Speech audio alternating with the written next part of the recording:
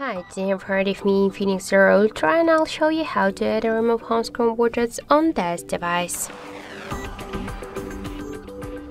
So first we should hold for a while our device home screen with the finger, or just to slide at the same time to the center with the fingers, and then we'll see here the widgets icon.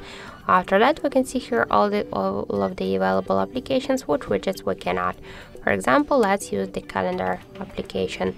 Here we can see on the widget. Just to add it, we should click to add to home screen, and now we can see that widget just added successfully.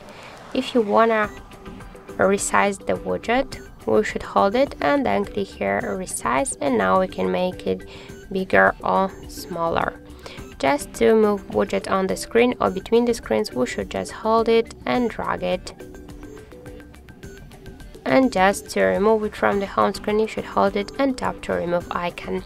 So that's it. Thank you for watching, and if you find this video helpful, don't forget to leave a like, comment and to subscribe our channel.